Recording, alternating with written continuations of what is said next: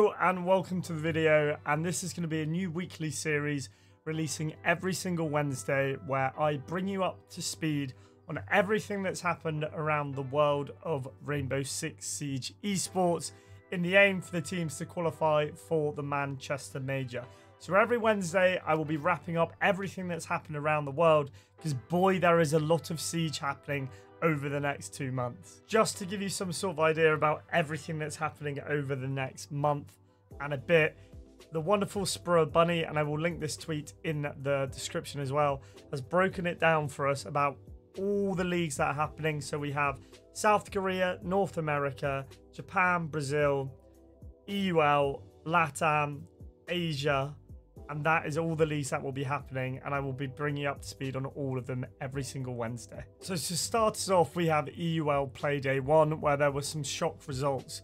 The new look Secret beat the new T1 side of Ents convincingly 7-2, with the MVP of that game being Adrian, the new pickup, surprisingly playing hard support. He went 11-4, and he had some incredible plays inside of that game, the first of which was this amazing play by Osa, in which he pushed down main stairs on Clubhouse, saw the space, took it, and clutched up as well. And I'll show you a little clip from that game. Just to let you know, I will be watch partying all the EUL games and all the NAL games, and try and squeeze in some of the other leagues as well. So if you want to come and watch them live with me, you can come watch them on the Twitch channel in the watch parties as well. But here's the clip. He's just going to be using that little bit of Adrian! What a beautiful Adrian!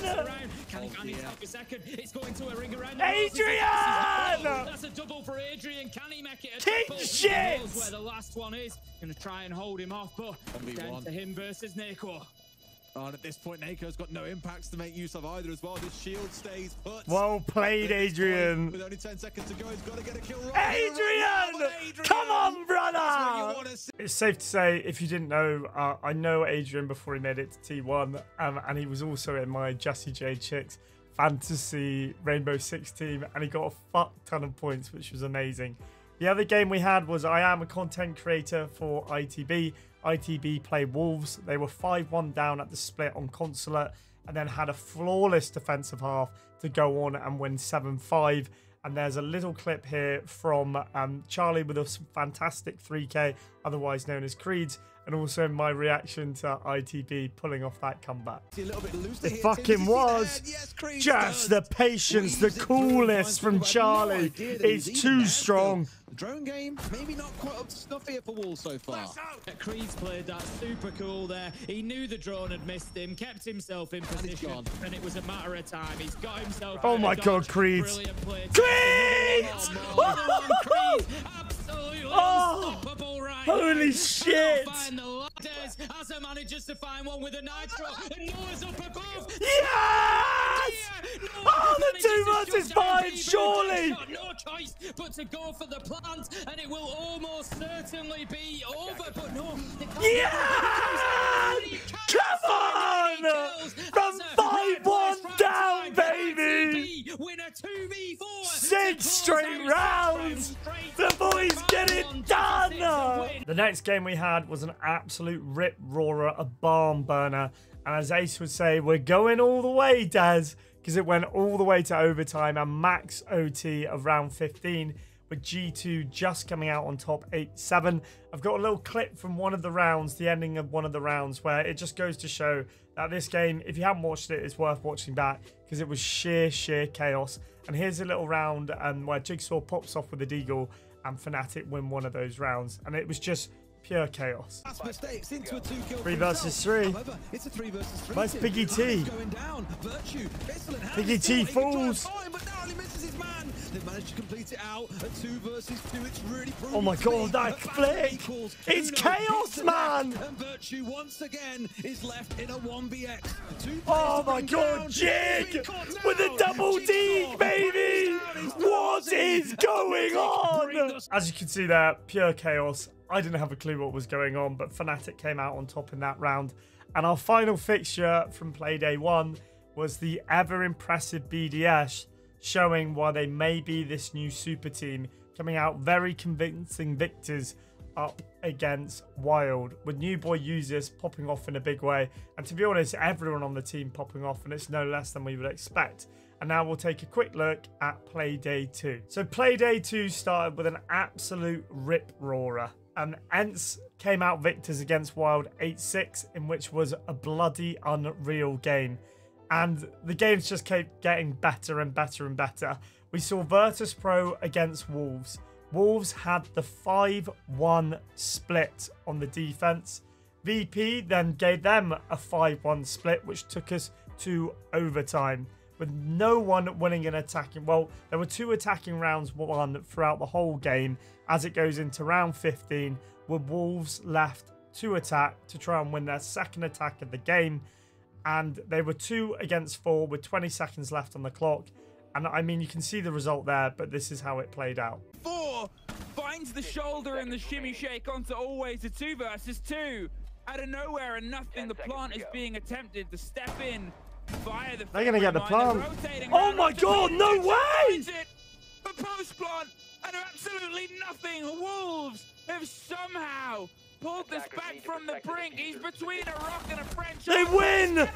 Oh my god! I've jinxed it to the highest degree! The reason I spoke about a little bit of jinxing to the highest degree there was because just before that start of the clip, there was 20 seconds left on the clock. 2 Wolves players, 4 VP players, and I said, there's no team like VP who would throw away this sort of advantage. And that is why R6 Esports is so fantastic, ladies and gents. I don't think anyone who follows R6 Esports would think Virtus Pro would throw away a 4 versus 2 with 20 seconds left on the clock. But they did. And Wolves ended up getting their first points of the season. And then we saw BDS up against G2. And BDS just continued to look so good. Managing to beat G2 again, it proved that it wasn't a fluke out in Malta, where they beat them 3-1 in the best of 5 grand final in the Malta Cyber Series, the off-season tournament, with BDS playing 2, winning 2, 7-4 and 7-2. Our final game of the day was Fnatic up against ITB. Unfortunately for ITB and me, there were no huge celebrations because Fnatic continued to impress. Let's not forget, in Playday 1, they managed to get 1 point off of G2 when it went right down to the wire. But then they managed to pick up 3 solid points against ITB. And now we'll take a quick look at the table to round everything up for you. So as you can see here, we have our table with BDS going 100%. They find themselves on 6 points, played 2, having won 2. Mixed results for everyone else. The only team that only played 1 game was Virtus Pro, so all the other teams have either lost a game and won a game or lost both games. And that's going to put BDS already clear top of the table. And I have to say, I was in Jesse J Chick's chat and I said, if BDS don't win a major or SI this year, then I'll chop off my toe. And I have to say, I still am sticking true to that statement. But we'll now have a look at the results over in the NAL League. So now was the test of this new look M80 side. They went up against the wildcard roster, who a lot of people had high hopes for, but they were the same team that played for Mirage last season. Obviously, some things have happened to Mirage, which we will look at the end of the NAL section. But this new look M80 side looked very impressive. The EU massive, and I have to say, obviously I'm a big EU supporter, but any team that has 3 EU players in it, I'm going to say is going to do well in EUL. And that's exactly what happened for this new M80 side. They managed to secure a very convincing 7-4 victory over on Chalet. Our next result was also a new look side. Pretty much all these teams have changed inside of NAL. And we had Gomez and Diaz and Yaga going back to Oxygen, joining Dream and Nuas. And they were going up against the new looks team inside of NAL. Don't scratch your eyes, that is Lost, the former Brazilian side that made the grand final in Atlanta. None of those players remain on that side anymore. It's a new look Lost roster, and I have to say they looked a little bit lacking as Oxygen easily breezily blew them away on Oregon. Our third result of the day may have been the biggest shock in my eyes. I thought Dark Zero were after sort of after SI probably looked like the strongest team in NAL. and they hadn't made any changes. Whereas Sonics, they had lost Citizen to M80 and Grixer had been put on the bench with 2 new players coming in, and the Sonics, they looked fantastic. Coming out 7-2 victors on Clubhouse against DZ with what I assume a lot of you have seen this clip. In the winning round, there was a little bit of a misplay from Bolo.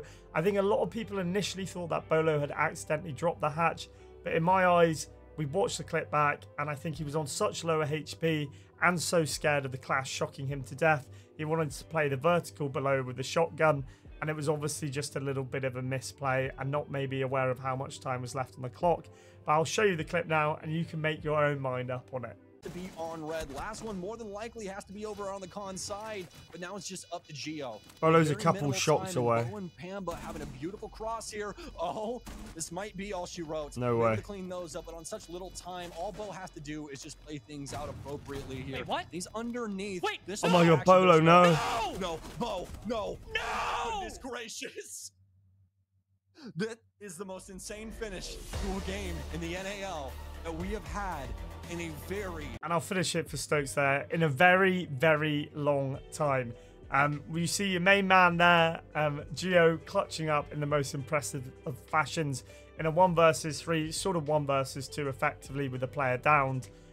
Just clutching it up to give Sonics a fantastic win and cement them at top of the league. Our next game and our final game of that day was SSG up against Luminosity. And SSG, I have to say, they just continue to look impressive. I wouldn't be surprised if SSG are challenging for that top spot in NAL. We've seen them get through to all of the majors and perform decently at them, but I wonder if this is a year that SSG can go a little bit bigger. I have a couple of clips from the game, one insane play, and then also a fantastic Vault cam, which went hugely unspotted by Luminosity. Position.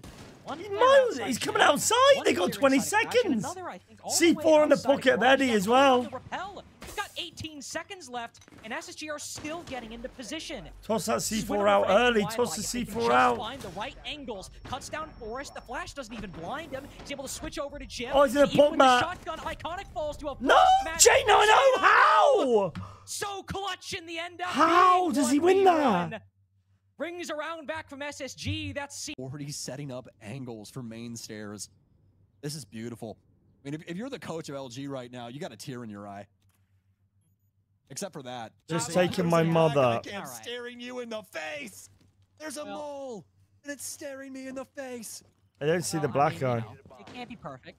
We're not supposed to talk about. Look, it's right there. Look, you can see it. Look. Is it still there? Am I also blind? No, it's on the sign. I see it. I see it with my eyes. Well, unfortunately, he doesn't. So he'll just have to sit. So maybe Vault cam that you might be using in the future. I thought I'd stick that one in there just because it's a fantastic Vault cam and it's one that I haven't seen used before. But that brings us to the end of the roundup of NAL. MVP of the day was Diaz with his 13-4 performance playing for his new side of Oxygen. And now we'll have a quick look at the table, and then I'll explain what's happening with Mirage as well. So as you can see, we have the table here. Ignore that Beast Coast result and Mirage at the bottom. What happened was Mirage were unable to field a side, which has then been dealt with a statement. But we'll just have a quick look at the rest of the table. Dark Zero at the bottom, not what I would expect to see. I thought that game was going to be a lot closer. But Sonics, with all those changes, looking pretty darn decent.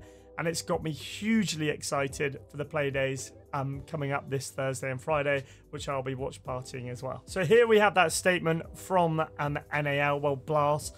And it's with Mirage unable to field and maintain an eligible roster, and in order to preserve the continuity and stability of our league operations, we have made the decision to revoke Mirage's license to compete in... Holy moly, this is tough. I might just let you read the rest of it. But to sum it up, basically, Mirage have been kicked out of NAL. I think if you've learned anything about Mirage, they failed to play their players, they failed to pay staff, and I think it is absolutely the correct decision taken from Blast to boot those fucking cunts out of the league. And that brings us up to the end of the roundup of NAL, and now we'll have a quick look at what happened over in Brazil. So BR Playday 1. The big changes over in BR were that W7M's undefeatable side, the Dynasty, all those players have now moved over to the Furia roster, with the majority of the old Lost team, which has now gone to NAL, making their way over to W7M. And I think pretty much all of these results sort of went the way you expected, with FaZe Clan, the SI finalists, beating the new look W7M side convincingly. Ninjas in Pajamas and Team Liquid, sort of the two teams that you feel might be battling it out for sort of 3rd and 4th spot in the league, going quite deep, with NiP coming out on top 7-5 against Liquid. Black Dragons, maybe they're sort of underdogs in this league to nick a spot at the major, beating E1 7-3. Keystars smashing Fluxo Esports 7-2. And then that old W7M roster moving over to Furia, coming out on top 7-4 against MIBR. So no real huge upsets in the Playday 1 at BR, but I tell you what, Playday 2 got a hell of a lot spicier. So the big fixture to look at here is Furia, the old W7M team, going up against the new look W7M team. And well, I don't know what it is to do with W7M, but they just seem to win all the big things. With this new look W7M roster beating the old W7M roster 7-4. And what's amazing about the BR League is that it's done on LAN as well. So I'll play you a little clip from that LAN event where it was being held and the reactions of that new W7M roster as they spanked out Furia 7-4. Matei. É isso, né? São 5 jogadores contra 2 nesse momento. Case e Filipox sofrem ainda para tentar buscar suas eliminações. Com 1 minuto e 20, a W7M consegue se manter na vantagem, mas Case e Filipox não desistem nunca, Retalha. 3x2 agora, boa recuperação. Vamos ver. 1 minutinho para acabar o round.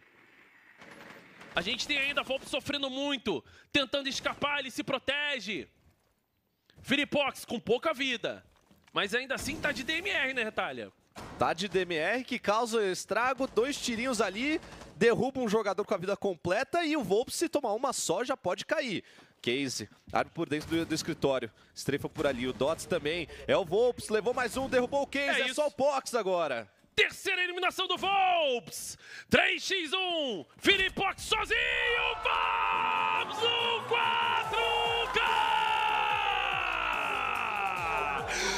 O monstro voltou mais forte do que nunca. I mean, just look at the passion from that new W7M side. You can see how much it means to them. And I think that truly has thrown the cat amongst the pigeons early in the BR League, because I think a lot of people expected Furia and FaZe to run away with it. FaZe remain looking ever so impressive with a 7-4 victory to keep their 2-0 record. However, Furia suffer a defeat, NiP suffer a defeat, and Liquid suffer another defeat. So Liquid at 0-2, NiP 1-1. MIBR looked ever so impressive against NiP. And then Black Dragons, the underdogs, coming in clutch against Team Liquid, impressively in beating them on border 7-3. And I have a little bit of a clip from that game that I was watch partying. Don't forget, I watch party pretty much the majority of these games. So get yourself over to tomjsherlock on Twitch if you want to come and join in the watch parties. But look at this clutch from Loria. Loira has a chance, has an opportunity to try and shut this up. Oh my! Oh! Almost gets it done. 1 HP in a dream. An M1911 in hand, goes back to the tried and true. Has to hit the shots though. No way! Loira! Oh my god! That is outrageous. Who needed those rounds anyway? That is outrageous. To deliver. And boy does he. That's one for the. That is indeed one for the history books, as Stokes was saying there.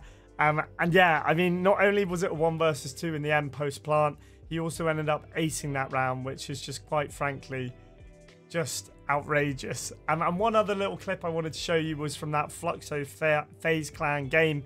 Fluxo looking to struggle a little bit in this league, but look at this insane 3K that Hashi got against FaZe. I mean, I'm just going to put it in there because it was quite simply fucking unreal.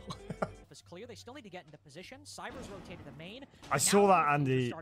Andy, you've been busy all day, haven't you? It's like... If Minikin gets to the post, it'd be punishing! Hashi! But Hashi instead believes in an 1, eye for 2. an eye because a post-player loss leads to a huge... So now we can take a quick look at that leaderboard.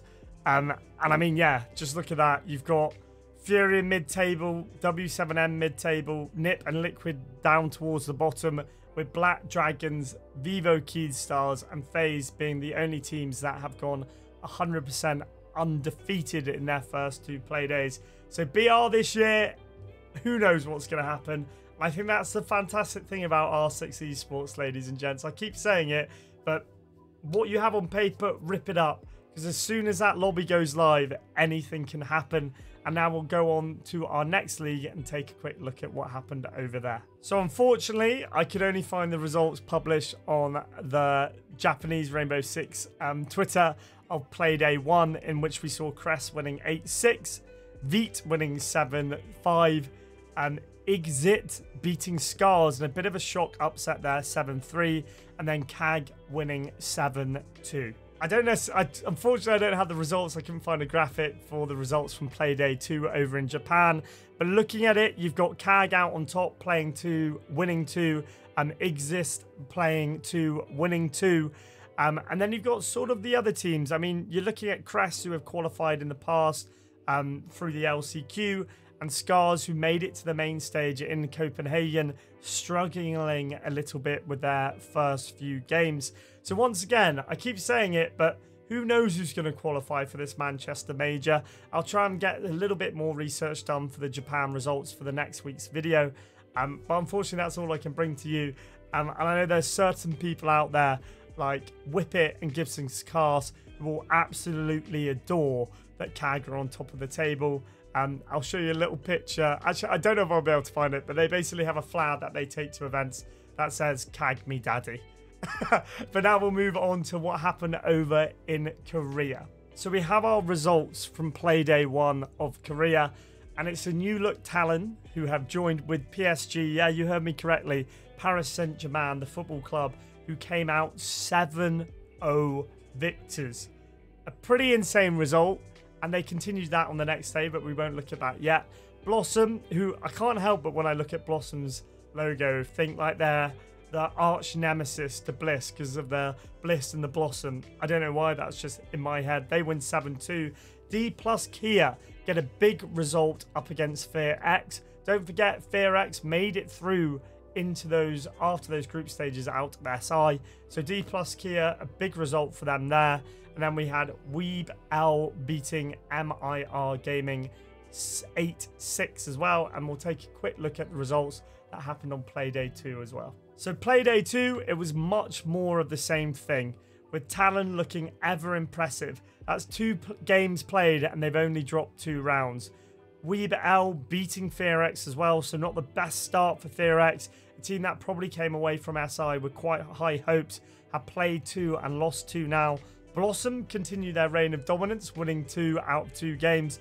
D plus as well, winning 2 out of 2. So you've got to say that Weeb L, Blossom, Talon and D plus Kia looking good as we take a quick look at the table. So as we look at the table here, you've got Weeb L winning 2 games in overtime, D plus, Blossom and PSG Talon coming out on top, winning both of their games in regulation. And I have to say, I'm very excited about this new look Talon side, and I will show you why now. So Talon have picked up the 3 times as their head coach. Yes, you heard me correctly. Fabian, who's working part-time over in Copenhagen on the desk for EUL, is also leading Talon to winning 14 rounds and only dropping 2.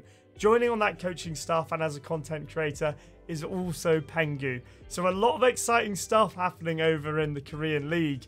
And I mean, surely Fabian can't make it the 4 times in this well, it'd be next year in 2025's SI. Surely not. And our final league to take a look at is Latam South and Latam North. Don't forget that only one of these teams will be making it through to the Manchester Major.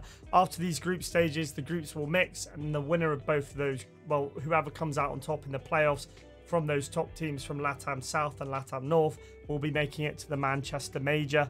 Vasco, Maycam managed to get the regulation wins.